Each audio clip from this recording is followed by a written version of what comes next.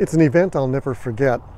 It's an individual I'll never forget. I'm still working with him today, but this is many, many years ago when we first met and I truly began to understand this individual, this person that I was working with, this leader that I was working with, had 10 years in doing what they do, and it was time. They felt like, you know what, I need to do something different. I just need to leave this. I need to go on. Even though they had spent nearly a decade preparing for that career, and then another decade actually in it, because of the lack of what they felt was success, the lack of where they thought they should be, he thought, you know what, I just need to cash it in. I need to be done, move on. I already picked out another school I'm going to go to. I already have another profession I want to engage in.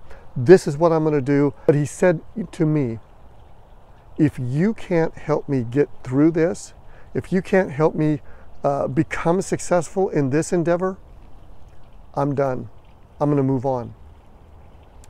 That was how the engagement started. That's how our relationship started. And again, this is many years ago now. The understanding that there was a place that they were, okay, and a place that they wanted to be, and there was a gap between them, and really understanding what it was that made the difference. Now, this person today, very successful, happy, still engaged, still working hard. In fact, I'm working with his team this afternoon.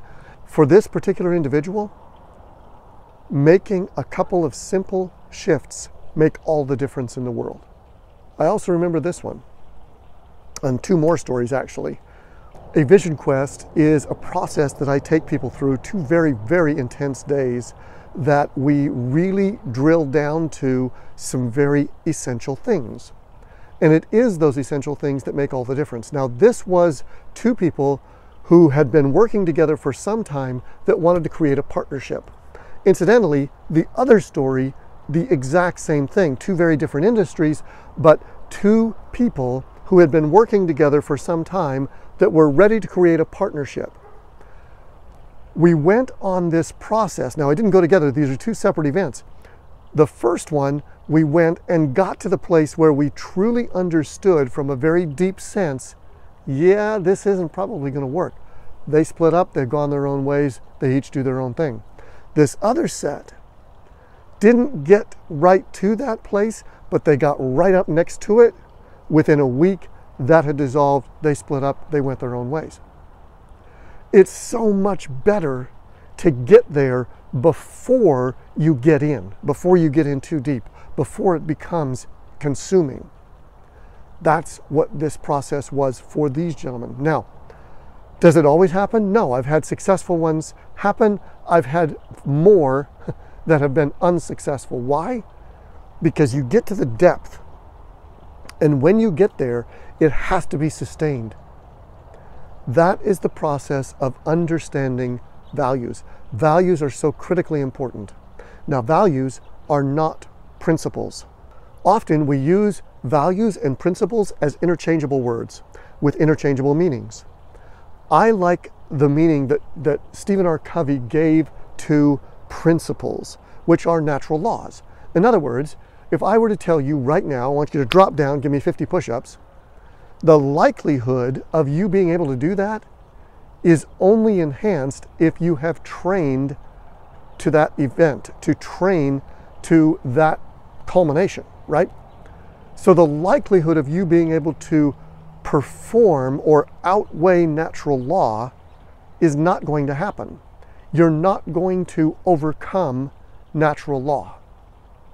Natural law is what principles are all about. We are principled in what we cannot do anything about. We can't do anything about gravity. Gravity is a natural law. I stepped on the scale this morning. I have a very vivid understanding of what gravity is. We cannot do anything about natural law. Values shift. Values are things that we possess. Values are things that we can change. Values are things that we hold to. But we want to be very careful with values, because values can not only propel you to what you really want, they can also be the very things that you will fight for in your limitations. If you don't understand values, your professional experience is going to be hampered. If you don't understand values, your professional experience is not going to be a reflection of every other experience. You're not going to have the alignment that's going to bring you the peace internally. Truly work to understand your values. Work to understand what they are. Work to understand how you use them, how they use you, and what it is that you can do to alter them where necessary. Values are critical. The values that we have and hold are the very things that allow us to have and create exceptional experiences. The values that you have and hold and sustain are the very things that allow you to experience life. I'll see you on the next Primacy Podcast.